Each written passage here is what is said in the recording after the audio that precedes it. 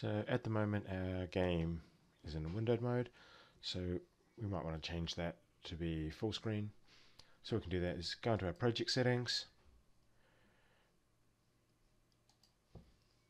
go to window, so scroll down, choose window, and we can go to exclusive full screen. A lot of other settings what we might want to do.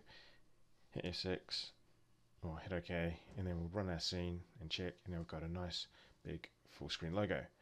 What we also notice is this Godot logo pops up a lot, so we might want to be able to go and customize that as well. So project settings, then jump into the boot splash. We can change our background color, so let's say we might maybe want a nice solid black rather than the grey.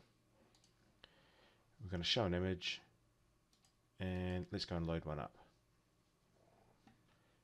So what we're going to have is, I'll just jump to a folder, we've got to go import one, so let me just do that. Okay, so now I've got it imported. That's not really the best location, but it'll do for now. So we're just going to select that one, and we can see our resources in there. And now when we go and load up our program, it pops up with that splash icon.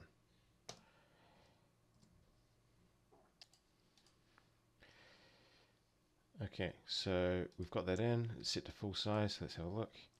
And it's filled in quite a lot of the screen. So let's actually go and modify that.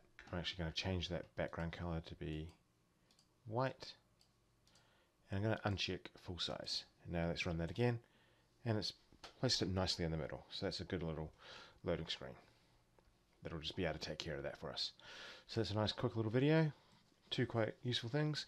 Be able to get our project full screen, and also put in our own logo on the loading page. Do have a look through a bunch of these sections here. There's a lot of different options that we can actually use.